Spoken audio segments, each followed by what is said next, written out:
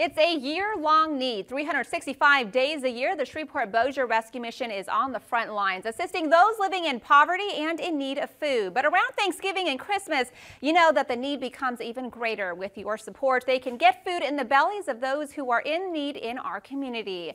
1,300 meals is what they are needing to make this Thanksgiving a less stressful one for many here locally. And Sarah Artist from the Shreveport-Bossier Rescue Mission is here to tell us about what we need to do to ensure they can accomplish their goal. Well, Sarah, you know, the need never truly goes away in the community, right? Like, you are in and out, day in and day out. You face this crisis that is ongoing here in our community. But tell us specifically about the need that you guys are seeking right now. Right. So on average, the Shreveport-Bossier Rescue Mission serves, depending on the time of year, anywhere between 100 to 150 men, women, and children.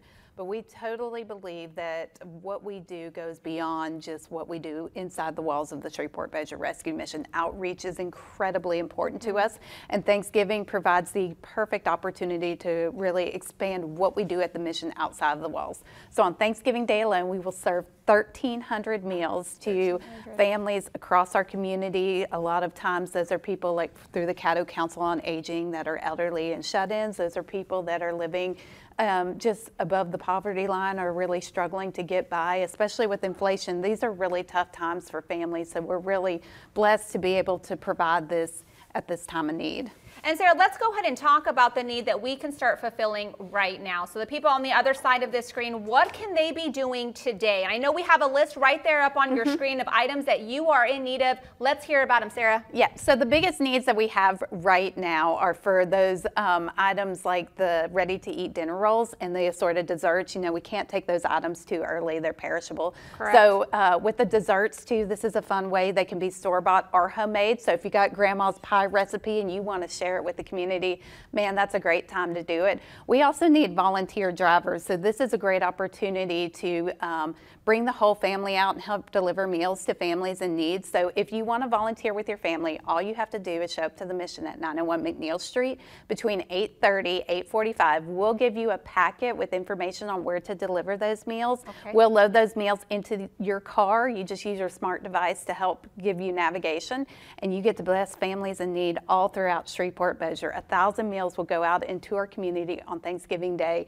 and really make an impact and make a difference. Sarah, I want to dissect this for a second. Okay, so families just show up. They don't need to call. They don't need to register. They just come as they are. They just show up.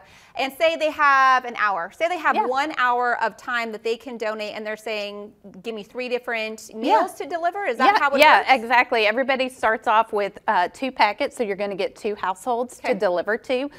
You can follow us on Facebook. We're going to do a Facebook Live the day of. So if you have additional time and you want to come back to the mission and help some more, you can. Or if that's all you can do for the day, hey, that's an impact for 2 families here in our community. So whatever time frame that you have, there is something for you to do and make an impact in our cities. So there's multiple ways to give back, right, Sarah? We have, you can donate the canned items that you were requesting. You can do the perishable items, so that's the bread, that's the homemade pies as well. Because some people think that they can't make homemade ones, you know, because they don't know what's in them. But you were saying, bring them. Yeah, absolutely. Yeah, bring them, and you know, just mark on the outside if there is any nuts or anything like that, just so we can mark any allergies or anything like that. But yeah, it's a really fun way, and especially to get the kids involved. If you like to bake together with your kids, it's a fun way to do that and bless people in our cities. I was going to say, not only have fun with your kids, but actually be a positive example for those kids to show them, you know, this is what we should be doing. Absolutely. You know, my good friend over at the DA, Brittany Green, says that this is a community problem which deserves a community-wide response. I'm saying that to this situation because it's very much so applicable. Absolutely. That is a really great way of putting it. I read an article in the Times. I mean, Shreveport has an incredibly high poverty rate.